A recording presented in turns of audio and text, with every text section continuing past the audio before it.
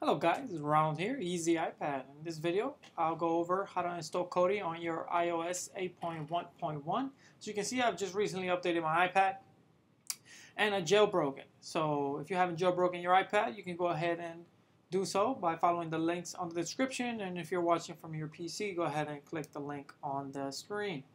Now, once you've jailbroken your device, just go ahead and navigate over to Cydia and go over to Sources. On the top right, just click Edit and click Add.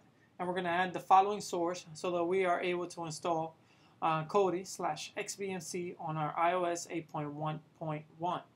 And the source that we're going to add is the XBMC org source, which is http://mirrors.xbmc.org/apt/iOS/.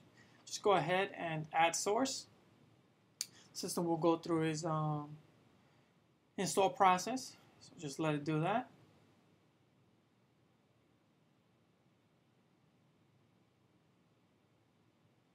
Alright, and once the source has been completely installed, just click on Return to Cydia and press Done on the top right corner. Once we've done that, go ahead and select Team XBMC and select all packages. Here you'll see you have one choice, which is XBMC iOS. Go ahead on the top right, select Install, and it'll go through its process again. Let it finish that, and then return to Cydia, go back out to your home screen, and navigate over to the XBMC icon that is now on your system. Go ahead and open up XBMC. Make sure everything is working. And they have not updated the system to KODI yet, so you'll still see the latest stable release, which is 13.2 Gotham.